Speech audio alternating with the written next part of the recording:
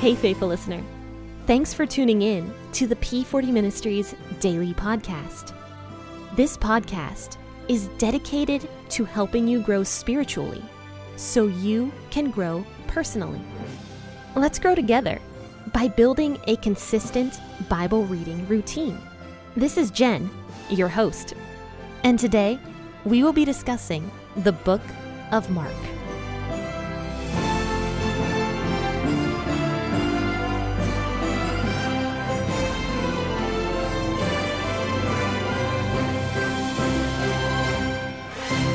Good morning, friends and faithful listeners, and Merry Christmas. This is the last podcast episode we're going to do, at least the last normal one before Christmas. But sorry for the fake out. This is actually the end of season 2, this episode, rather than yesterday's episode, which is what I said. But as you can hear, I have a guest on the podcast with us today, and this is Mark Cravens, and he's been on the podcast before.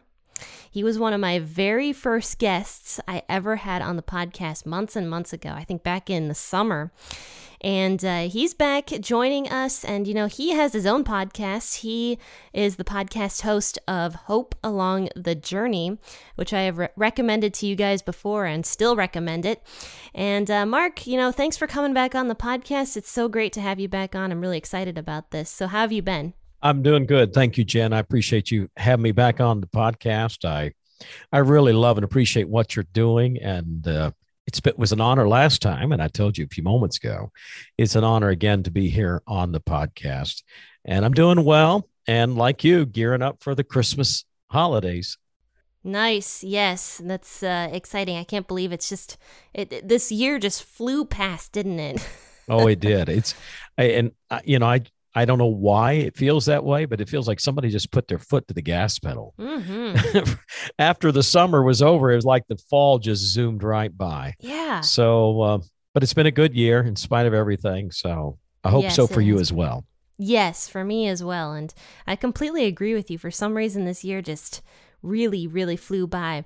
I remember I was in a staff meeting at my church last year, right around this time, and they were scheduling things out into the middle of July of this year. And I'm just like, wow, this is already going to be a very busy year. Yeah. You say that last night, I was sitting on a couch and my daughter, Jessica, said to me, Dad, what in the world are you doing? Your brow's all furrowed and everything. I'm like, well, I'm putting the calendar together for 2022. And so we built a church calendar and then personal events. And it's like, wow, I'm spending the year before it ever gets started, Yeah, it's crazy, isn't it? It's funny. Is. And the same thing for this year with my church. They're already way out into 2022. So I get that. I understand it. So yeah. Well, today we're going to be discussing Mark chapter 13, verses 12 through 23. Mark is going to help me with this portion of scripture. One of the hardest things for me to talk about, I have learned on the podcast, is actually prophecy. So I'm really excited for Mark to come on here with me and to help me through this as I fumble my way through it. As maybe we both fumble our way through it, right? Yeah, right. But I'm going to be asking him some questions, and hopefully we'll be able to get to the heart of this matter. But like I said, I'll be reading Mark chapter 13, verses 12 through 23 out of the WEB version of the Bible this morning.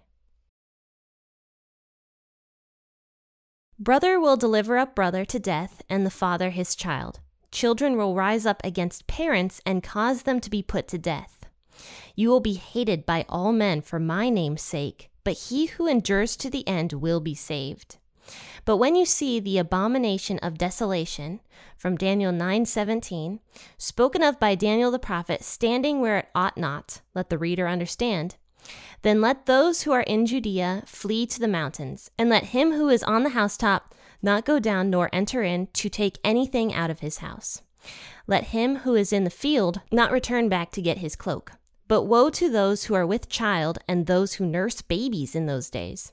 Pray that your flight won't be in the winter, for in those days there will be oppression, such as there has not been the like from the beginning of the creation which God created until now, and never will be.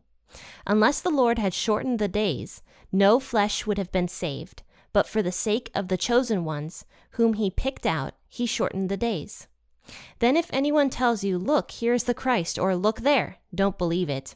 For there will arise false Christs and false prophets, and will show signs and wonders, that they may lead astray, if possible, even the chosen ones. But you watch. Behold, I have told you all these things beforehand."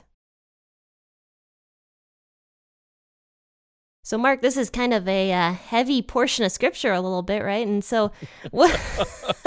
Yes, it is. Yeah. So, what stands out to you the most regarding this portion? Well, Jen, as I look at this passage and have read it over multiple times, I think it becomes very apparent as you look at this passage and then the broader context in which you find this passage, that there is a kingdom conflict that is going on.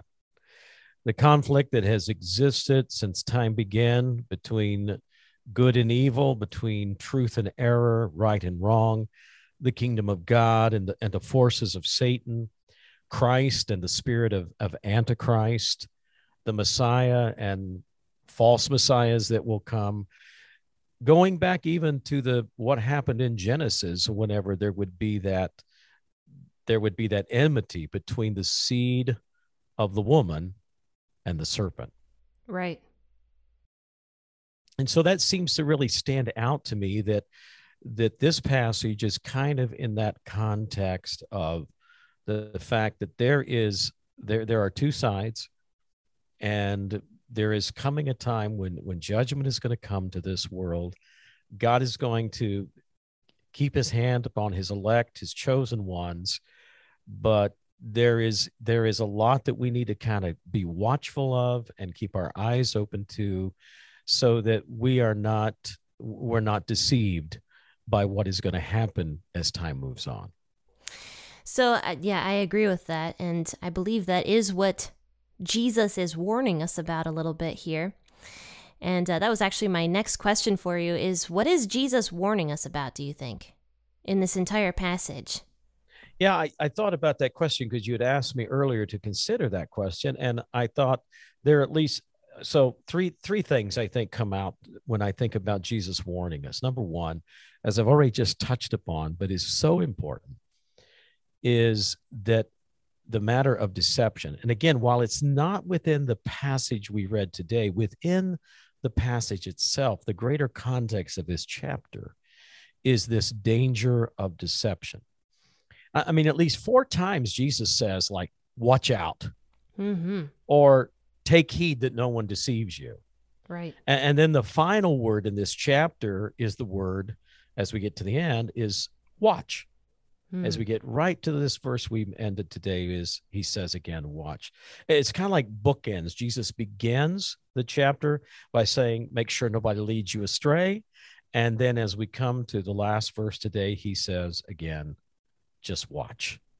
So, right. And I think the danger of deception is something that has always been, from the very first century of Christianity down to today, has been this matter of being careful to not be led astray, because many false Christs, many people who are going to claim to be Christ followers and to be Christ even, are going to lead many astray. Second thing I think he's warning us about is the inevitability of persecution. For he says in verse 13, you will be hated by everyone for my name's sake. So I think it's kind of like a heads up. You need to realize this. You know, in other places he says things like, you know, if they hated me, they're going to hate you. You know, in Paul's writing to Timothy, he says to Timothy, all who desire to live a godly life in Christ Jesus will be persecuted. And so, again, Jesus is saying in this passage, because of this kingdom conflict that is going on, because of this titanic battle that's taking place here on earth between the forces of Satan and the kingdom of heaven, you're caught in the middle of this. And because we are children of God, then that makes us enemies of the forces of Satan and the force of evil. And so we're going to be persecuted. I think we in America, we've been exempt for so long. And that I think we read passages like this and our eyes kind of glaze over. But for a large portion of Christian followers today, in fact, for the majority of Christ followers today, persecution is something real that they deal with. Yes. Jen, I recently was looking at a survey that said that almost 70% of Christians live in countries where there is no religious freedom.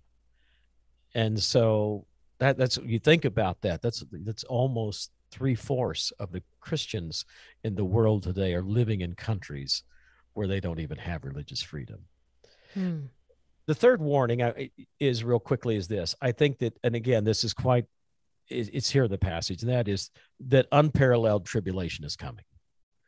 So the danger of deception, he's warning us about that. He's warning us that it's inevitable that we're going to be persecuted.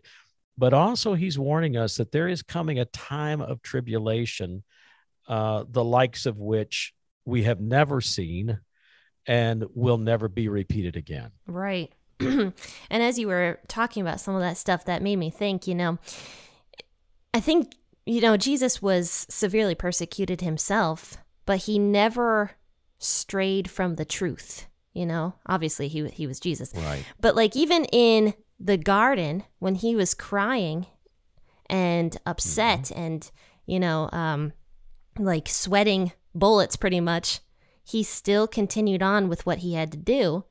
And since Jesus is our greatest example, I think he's saying almost to his disciples here, follow my example and continue to do the stuff that you need to do, because even though this persecution might happen and will happen, it's still important to continue on with the truth, because I think there's another verse in the Bible that says you can gain the whole world, but what good is that if you lose your soul? That's right. Yeah. And so I would say that's kind of another warning, or at least the premise of summing up what you were saying a little bit is, even though persecution is going to happen, continue with the truth, because it's more important that way. Well, and like he says here, you're going to be hated by all men for my name's sake, but he who endures to the end will be saved. So there's that admonition and that call that in spite of what's going on, just hang in there, be faithful, persevere. And again, the Bible's just so full, Jen, of passages that call us to endurance and persecution in the face of persecution, and to just stay in the race, keep on running, keep on serving, be faithful unto death, and I'll give you a crown of life. And so this call to faithfulness permeates through this passage as well. Right. So what do you think verse 20 means? It says, unless the Lord had shortened the days, no flesh would have been saved, but for the sake of the chosen ones whom he picked out, he shortened the days. So I'd love for you to shine some light on that verse for us. Well, I think he's talking about old people like me, that the days just seem shorter and moves along quicker. Well, that's a great question. So, and again, there's various opinions. So I'm going to try to give you the best that I can give around this verse. So number one, you have to go back. And so what's he talking about? Those days. So again, you go back to verse 19 and you see what he's talking about. He talks about, for in those days there will be oppression, such as there has not been the like from the beginning of the creation, which God created until now and never will be. So again, this unprecedented time of tribulation and coming. And so these are the days that he's talking about. So except those days be shortened. So I think what stands out to me is the fact that what God is saying here is, for the sake of my elect, I am going to not allow this time to go as long as it could until total annihilation takes place. So the days will be shortened. The time period will be shortened. Now, again, what does that mean? Does that mean that God is going to, when it all starts at some point, shorten it down? No, I think it means that God is going to predetermine before it ever happens that he is going to select a shortened time period than what could be, that would annihilate, probably, if it kept on, annihilate nearly everyone.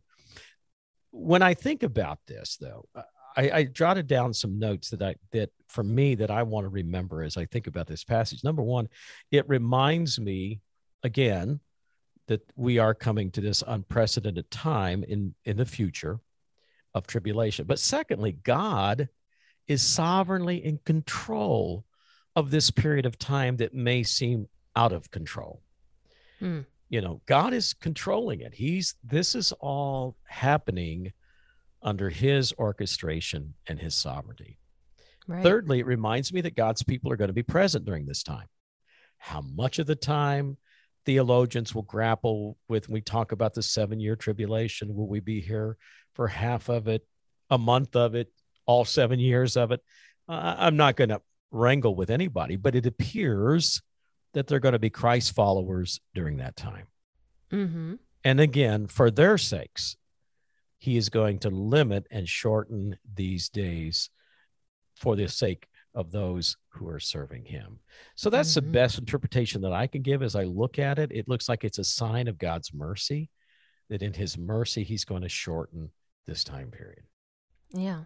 I love what you said about God's sovereignty. I think that is a great takeaway from that, is that when things feel so out of control, I mean, like how they have been for the past couple years. Yes. We have to remember that God is in fact control of everything. Absolutely. He's in control of it all. Mm-hmm. Nothing surprises him. But the one thing I think that has always fascinated me since I've read it in the book of Daniel is this abomination of desolation. And Daniel talks about it, and then it's mentioned here in the book of Mark. It's mentioned in Matthew, and I think in a couple, maybe one or two other places in the Bible. But what do you think about this? What is this? Actually, I would love for you to give your opinion about what the abomination of desolation is. All right, here we go. Well, of course, when we talk about the word abomination, we're talking about a word that denotes an object of disgust. It's a strong word. It means repulsion, to abhor.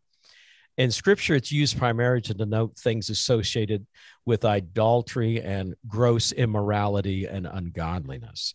Mm-hmm. This phrase, the abomination of desolation, could also be interpreted, and maybe even better so, the abomination which makes desolate, or the abomination which lays waste.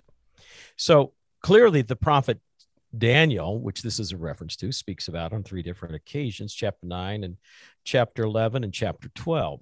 And almost every Bible scholar, Jen, will agree that probably the initial prophecy by Daniel refers to the time when Antiochus Epiphanes, the Syrian king who ruled Palestine from 175 to 165 BC, whenever he was over this segment of Palestine and did some awful things to the Jews. He slaughtered countless thousands of Jewish men.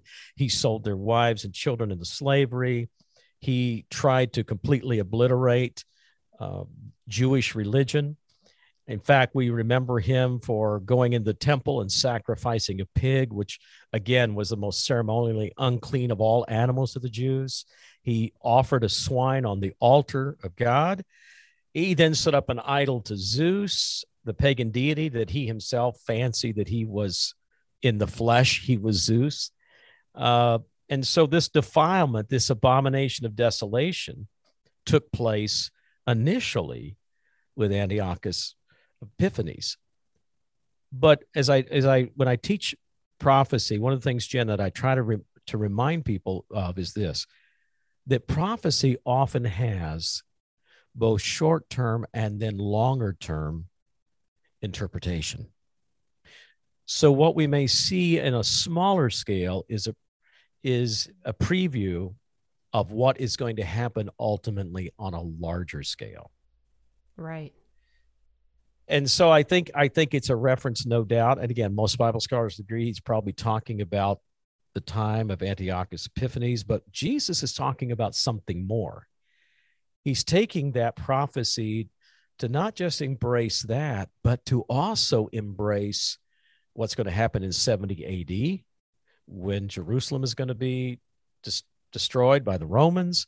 And then ultimately, what's going to happen in the day of great tribulation, when the Antichrist is going to do something similar. And again, go to the book of Revelation. You can read passages there that talk about what is going to take place. And again, it's kind of like a telescope. You remember, as you pull a telescope out, it's small and it just gets bigger and bigger and bigger as you pull it out. Oftentimes, these prophecies are like that, Jen. They have more immediate fulfillment than maybe longer term fulfillment, and then an ultimate fulfillment. We see these with the prophecies of Messiah in the Old Testament. Some of them were fulfilled in his first advent, but many of them won't be fulfilled until his second coming. Yeah, and I was actually thinking about that today, because in my personal reading, I'm actually going through Jeremiah. And much of what is said there is, I think I can't remember what chapter specifically, but, God was talking about how he's going to gather his people together again.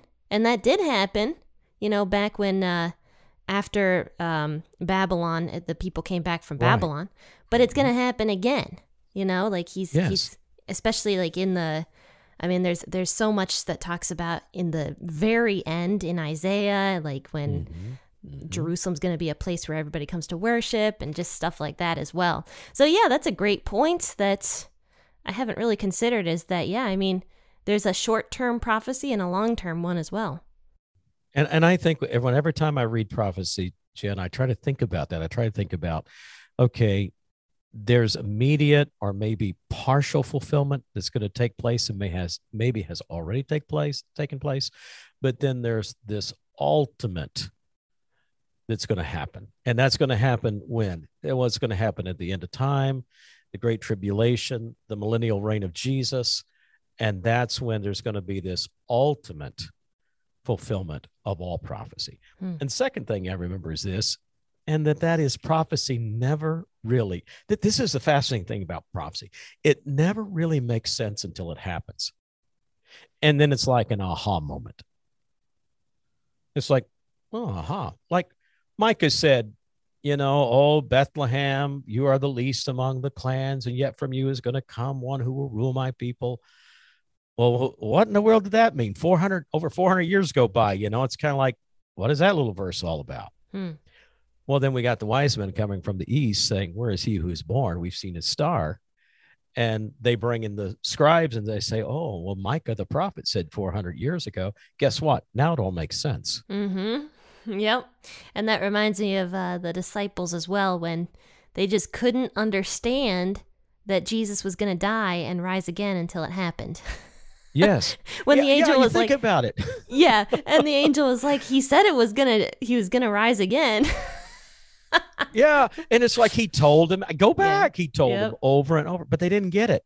But then when it happened, then their eyes were open and they began to understand once they saw it fulfilled. Yes.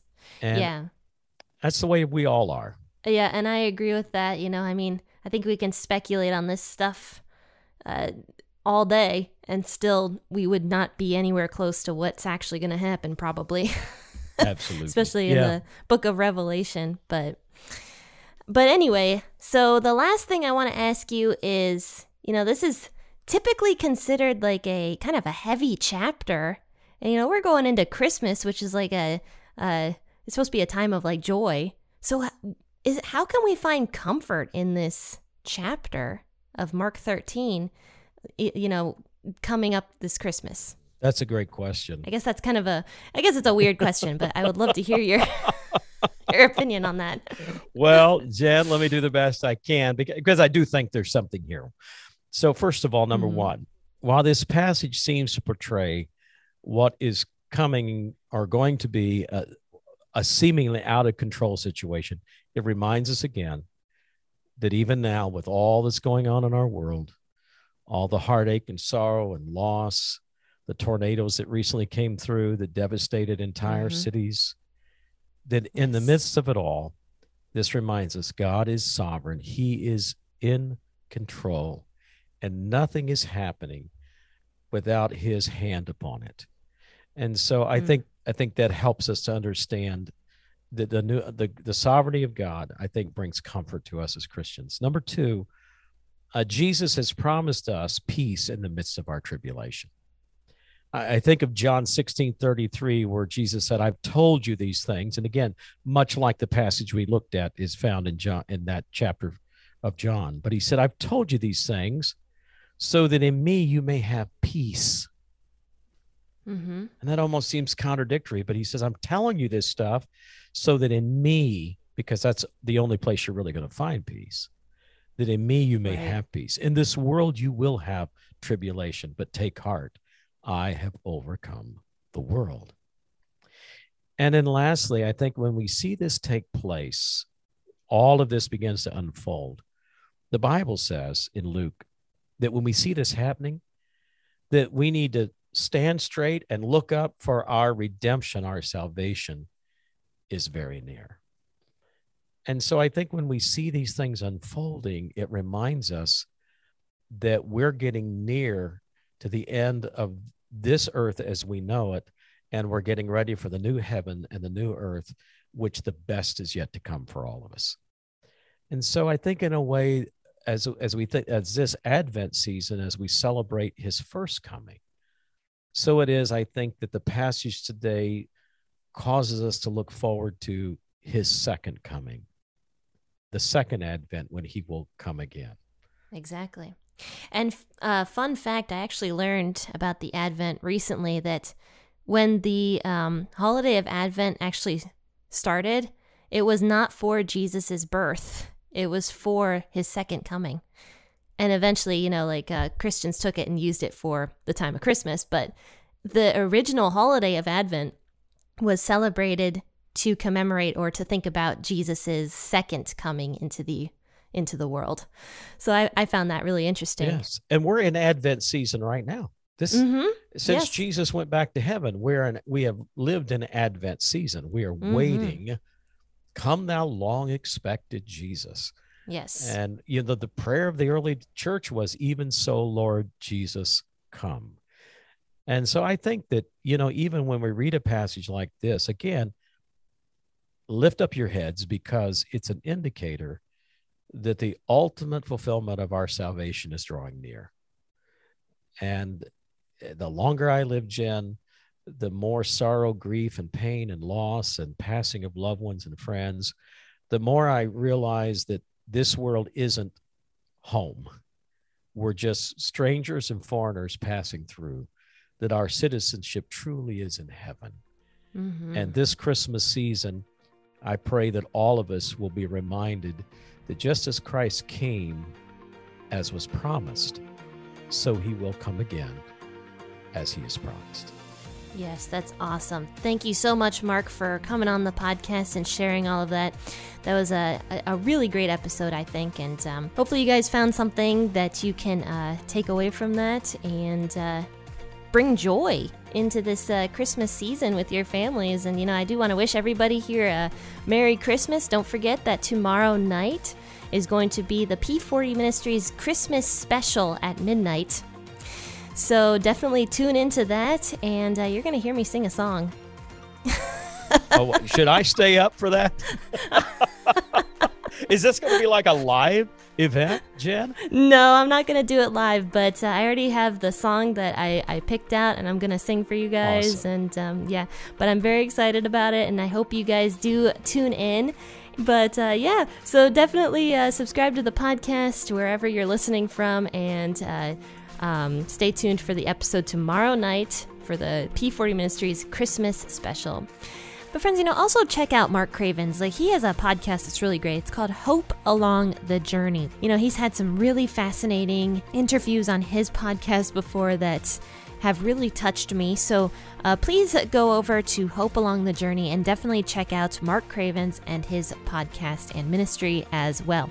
Now, of course, as I always do, I'll drop a link to Mark's podcast in the bio of this podcast episode so you can just easily navigate over there. But friends and faithful listeners, happy listening, and God bless.